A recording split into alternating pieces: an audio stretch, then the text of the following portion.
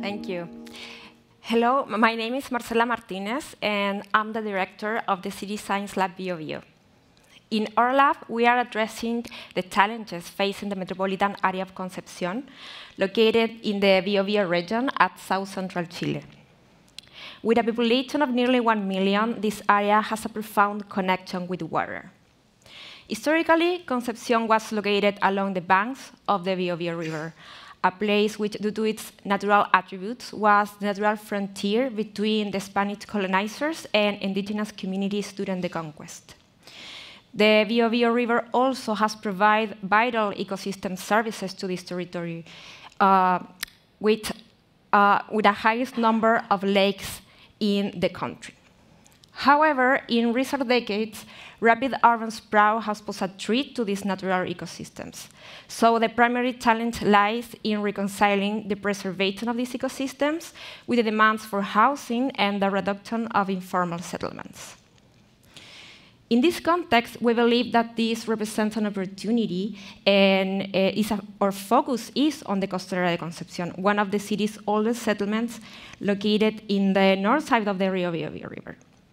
Comprising 3 neighborhoods, this area has, over time, navigated the space between informality and the struggle to maintain its presence in this territory. The Costanera's occupation began over a century ago with the arrival of rural migrants to the city, and later, as working population arrived, they embarked on a journey of self-construction, building their homes on challenging and often hostile terrain. Using field derived from debris and garbage, they extended the land closer to the river, marking the beginning of a close connection with water.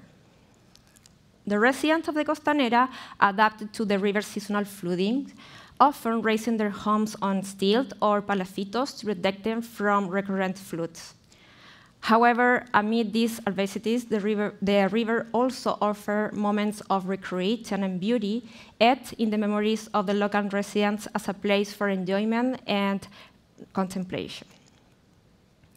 To bridge social divides within the community and to fulfill the historical desire of integrating the city with the river, the Ribera Norte Master Plan was launched in the 1990s. It was one of the most significant urban development plans in the country, with the goal of the urban renewal of the Costanera, addressing housing informality for about 1,400 families, and overcome urban marginalization. While progress was achieved in housing, urban planning, and infrastructure development, the implementation of the plan had also a profound social impact. The population had to adjust to smaller living conditions, resulting in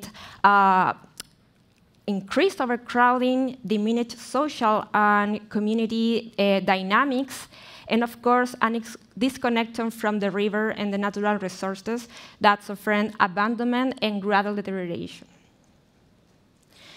Several public projects are currently in planning phase for intervention in this area. These projects aim to enhance existing housing, formalize settlements and shanty towns, expand social and community spaces, and improve connectivity.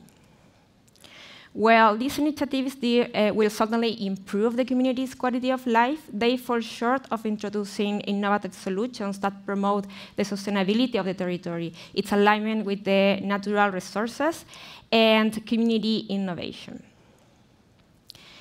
In this context, we believe that this represents an opportunity to reevaluate existing plans and exploring future scenarios, actively engaging communities and decision makers to reduce social territorial inequalities.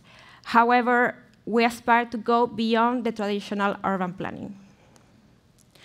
Not only advancing the formalization of housing, but also encouraging the diversity of uses, promoting entrepreneurial communities that can stimulate local economies and reducing motorized travels.